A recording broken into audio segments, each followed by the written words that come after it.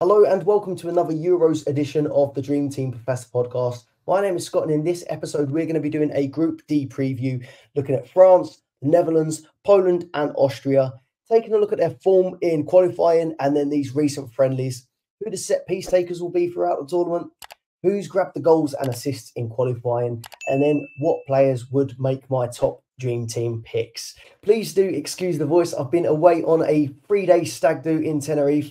And I've either drank some cheap vodka or I've been shouting too much on the nights out, and it's wrecked my throat a little bit. But we've got just a couple of days left until the start of Euros, and we need to get through these group previews. So let's get going, and we'll have Group E and F following within the next 24 hours as well. So let's get straight to it with the Netherlands. So they faced Poland in the first fixture. They finished second in the group behind France, but won all other matches. So they lost twice to France, but won all of their other games. So 8 matches played, 6 matches won, and just the 2 defeats. Beat Scotland 4-0 in a friendly, lost 2-1 to Germany in a recent friendly. But then their 2 most recent friendlies, right before the Euros begin, they've had a 4-0 win against Canada and a 4-0 win against Iceland, who just beat England while I was away. So really good form for the Netherlands going into this tournament. 2 clean sheets and 8 goals scored in these 2 matches. In qualifying, 2 goals a game, basically 2.1, and then 0.9 goals conceded per game. So defence, not terrible, but scoring plenty of goals. The penalty taker, it's been announced that it is going to be Virgil van Dijk as the penalty taker. So a centre-back taking penalties. A bit crazy, seeing as they've got Memphis Depay, who's had a really good record on penalties, but they came out and said before the tournament started that Virgil van Dijk would be the penalty taker for Holland. Free kicks could be Cody Gakpo, Veerman, or Memphis Depay. And the corners exactly the same. Gakpo, Veerman, and Depay. Goal scorers, Stengs got 3, Gakpo got 3, and Wout Weghorst got 3. Stengs and Weghorst not in many of the predicted lineups to start, but Cody Gakpo is. Nathan Ake playing at left back, it seems like, for the Netherlands, or at centre back. He had 2 goals in qualifying. So as we've seen for Man City, he does have attacking a threat for the Netherlands. Assists came from Dumfries, who got 5 in qualifying, and Veerman got 2.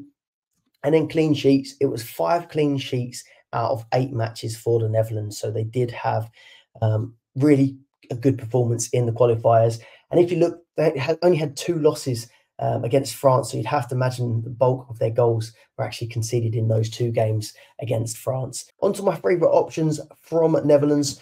Dumfries at 4.5 million had 6 out of 8 starts in qualifying. And like I said, he had 5 assists also. So really good attacking threat for him, playing either right back or right wing back. The only thing that I don't really like is Frimpong. Jeremy Frimpong has had a really good domestic season, but it does still seem like Dumfries is going to be trusted. Frimpong did start a match recently at right wing rather than at right back or right wing back. But I can't see both of them starting in the same team. And I think that Dumfries is going to be the guy that's trusted to start ahead of him. Dumfries had an 8.3 average points per game across qualifiers as well. So if he is playing and playing the bulk of the minutes, he will be a really, really good option. 4 goals, 6 assists in his domestic season. And if you've played any of the previous Euro tournaments, he is a player that always seems to do well in these. Xavi Simons at 4 million. Again, has a few question marks like Dumfries. It's not perfect. He's 4 million. He started 7 out of 8 in qualifying, so you have to think that he is trusted. But he didn't get any attacking returns in those 7 out of 8 qualifiers. So that is a little bit disappointing, considering he got 10 goals, 15 assists for Leipzig. But in a friendly, I think it was yesterday, he finally grabbed his first goal for the Netherlands. So he put that to bed. He was yet to score a goal for the Netherlands, but he's grabbed his first right before the start of the tournament. And I do think that little confidence boost will be good to take into this tournament. I think he'll be a good differential, especially for this first fixture up against Poland. Poland have the 2nd lowest predicted clean sheets in the group stages and the 3rd least goals as well. So that does look like the best fixture for the Netherlands to start the tournament. I think Xavi Simons could be a good option there. Virgil van Dijk. Now, I think, if I'm really honest, I think 5 million on Dream Team feels too overpriced for Virgil van Dijk, but it's hard to sort of ignore that he could be a centre back taking penalties, and he has gone on to score in back-to-back matches in these international friendlies. So if we quickly scroll back to the last slide, the last two friendlies against Canada and Iceland, he scored a goal in both of them. So taking a bit of goal scoring form into the group stages as well. And we've seen for Liverpool plenty of times that he can pop up in these big games with a goal. It's just that price point of 5 million that feels a little bit too overpriced. But I've just mentioned Poland don't have the best predicted numbers going into this tournament. Lewandowski is also set to miss the opener. So if there was ever a time you wanted to face Poland, it would be without Lewandowski. So maybe that first fixture against Poland could be a decent one to target the clean sheet, but also maybe hope for some attacking returns from Virgil van Dijk. All I would say, though, is straight after that, you've got France, which looks like a game where you wouldn't want to have a Dutch defender, especially if they lost both matches in qualifying. So I don't think that Virgil van Dijk looks like a perfect pick, but definitely is a little bit interesting with these recent attacking returns and penalties.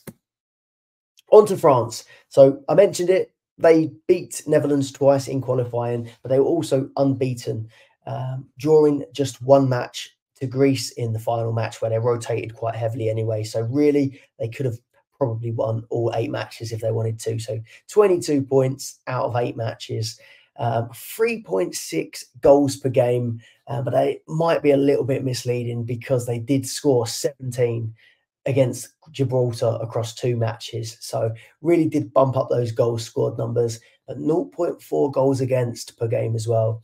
But again, Gibraltar, Republic of Ireland, Greece, not the toughest group, but they did a job on the Netherlands. Pens would be Mbappe, main man. He's going to be in the bulk of teams. Free kicks and corners will be Griezmann, who will come on to him, but he's at a price point that really makes you think about it.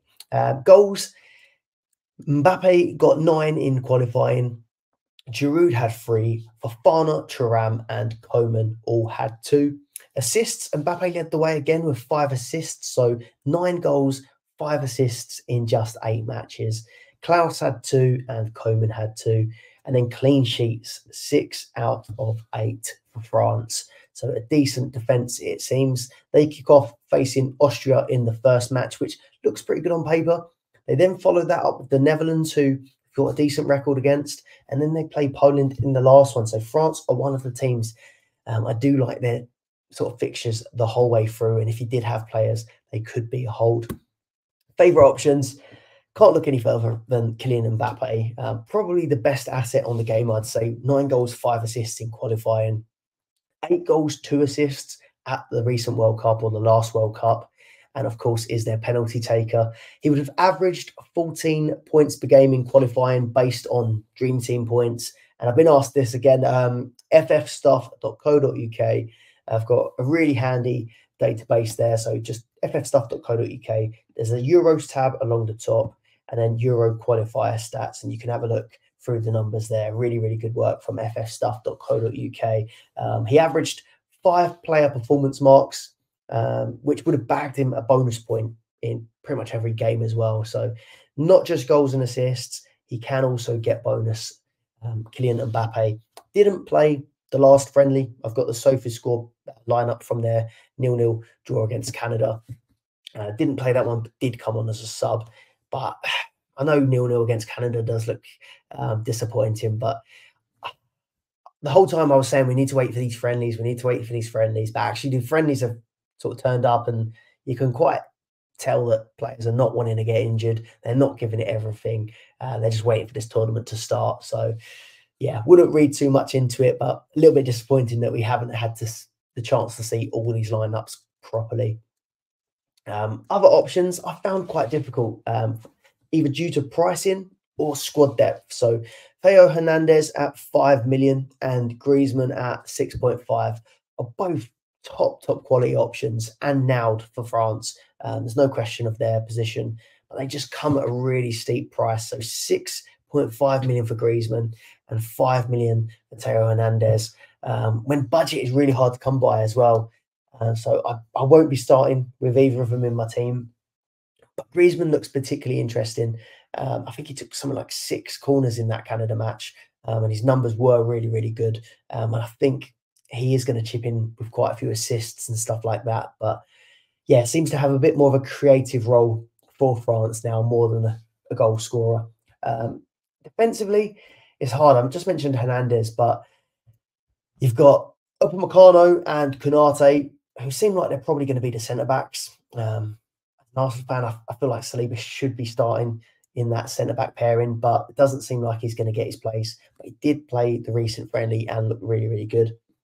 I think Koundé playing right back probably seems a bit safer than the centre-backs, but I do expect this France defence to be solid in the tournament. So if you do get it right, I think it could be a good one for you. But it just seems a little bit too worrying to start with French defender because there could be rotation there. If you're enjoying the video so far, please do leave a like and subscribe to the channel. I'll be doing daily content throughout the Euros, and we're building up to the Euros starting on Friday with the Dream Team Tonic podcast.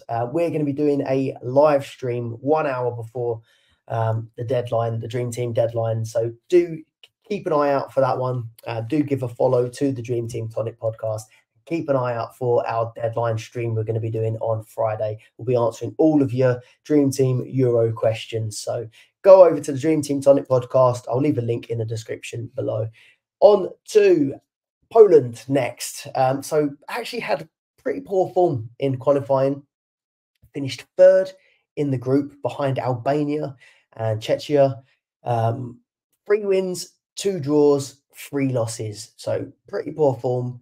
And then they went on to qualify through the playoffs. So, yeah, not an ideal qualifying campaign, but they still managed to get there. And actually, their recent form hasn't been too badly. So, in their international friendlies, they've actually won their last 5, beating Latvia, Latvia, Estonia, Wales, Ukraine, and Turkey. So, those 2 recent ones, Ukraine and Turkey, all the predicted numbers are saying that Poland are sort of one of the worst teams in the tournament, actually. But Ukraine, someone I've been looking at for players, they beat them 3-1, and then they beat Turkey, who I know a lot of people are keeping an eye on for their group as well. So, yeah, Poland going into the tournament with a decent bit of form, but they have just had the news that Lewandowski is going to be ruled out of that first fixture against the Netherlands. So, yeah, it looks like Lewandowski will be an avoid, and it's going to be a big blow for Poland, but should be back during the tournament.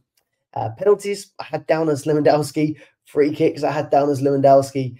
Corners, Zielinski. Maybe Zielinski takes penalties and free kicks. I'm not sure who takes them when Lewandowski is out. Lewandowski had 3 goals in qualifying. Pietrowski got 3 goals, and Swiderski got 2 goals. Assists were Lewandowski and Zielinski. Lewandowski with 2, Zielinski with 1. Clean sheets, not many in qualifying, just the 3 out of the 8 fixtures. It's a very, very difficult group. They're looking like they're going to sort of be favourites to finish bottom in the group, and I'd be really, really surprised if they get through. If they do, you'd have to think it would have to be one of the sort of 3rd place finishes, but I just cannot see it myself. Not really any options that I'd look to pick. I had Lewandowski down up until I think it was yesterday where I saw that he was injured and ruled out. So, yeah, Lewandowski, I still probably wouldn't have even picked him if he was fit, just because the fact you've got Ronaldo, you've got Mbappe, you've got Kane, you've got Lukaku. There are so many good options. And even if you did want to punt on one of the cheaper strikers, you'd go for one that has a better group than this one. So for me, Poland are an avoid. Then finally on to Austria. So they had an impressive finish to the groups. They finished 2nd behind Belgium, which it's no real problem. Finished 1 point behind them, but they had a good campaign. So 6 wins, 1 draw, 1 loss. Won 7 of their last 8 games, with Belgium being the last team to beat them all the way back in October. So have had recent good form going into the tournament.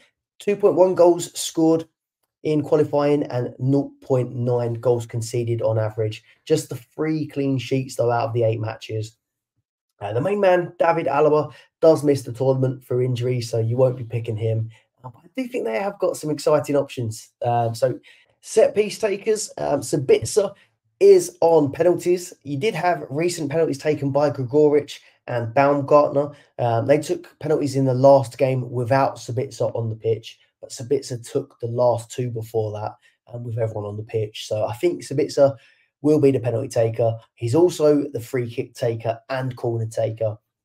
And it sort of plays a bit more of an advanced role for Austria, but we'll come on to that in a minute. Sabitzer, 4 goals scored in qualifying, and also Gregoric had 4. Baumgartner had 3 goals, and then assists, 2 for Sabitzer and 1 for Baumgartner, who both of these players we're going to talk about in a second because they have had decent recent form as well. So 3 clean sheets in qualifying, not that great, and I don't think you're going to really want to favour the defence with this group. On to my favourite options from Austria. So I'm going to go with Sabitzer at 3 million in midfield. He plays a more advanced role for Austria on the wing, and you can probably see it from his attack and return. So only 3 starts, 4 sub appearances in qualifying. He is expected to start. He had a 6.9 average in qualifying with 4 goals, 2 assists. He's taken the bulk of set pieces. He should be on penalties, corners, and free kicks. Don't worry too much. I don't think that he hasn't been in the last 2 lineups for these recent friendlies. He's been on the bench, but a bit like how Bellingham hasn't played for England, Sabitzer was involved in the Champions League final against Real Madrid. So having a bit of an extended rest, but he is expected to be starting for Austria. So 6.9 average in qualifying, just £3 million, and expected to be taking most of the set pieces and penalties. So I think that he looks like he could be a really, really good option, but obviously he is in a really difficult group. You've also got Baumgartner at 2.5 million as a midfielder, also looking really good value, 3 goals, 2 assists. Started 6 out of 8, so you could maybe argue that he's a bit more nailed than Sabitzer. 7.1 average points as well in qualifying, a goal and an assist in a recent pre-tournament friendly against Serbia, followed by a goal against Switzerland in the most recent. So 3 attacking returns in the last 2 friendlies going into the tournament. Sabitzer and Baumgartner, I think, could be good options. And one thing I would say, although this is kind of like the group of death a little bit, you know, with not seeing the lineups, you want to have the most nailed players, but you also, if you do go for the more easy looking groups, you have got a chance that if they win their first 2 matches, there's rotation. Whereas I think Austria are going to be playing with everything needed for all 3 of the matches. So maybe there's a chance that they're going to have a bit more to play for, and you might even see a bit more involvement from these more budget midfielders. But overall, I still probably wouldn't go for it with that France match. I'd be looking at maybe Poland, and then depending on what's still to play for, maybe going against Netherlands. So yeah, one to keep an eye on. I doubt they're going to be in my first draft, but I still do think that Baumgartner and Sabitzer could do something in this tournament. That is everything for this episode. If you have any questions, please do leave them below in the comments. I will be able to get back to them a lot quicker than I was this weekend. I will have Group E and Group F dropping within the next 24 hours. Then we'll be on to the Dream Team Tonic deadline stream on Friday, and I should be able to fit in a quick match day 1 preview before that on my channel. So do leave a like, do subscribe, and I'll see you on the next video. Thanks for watching. Goodbye.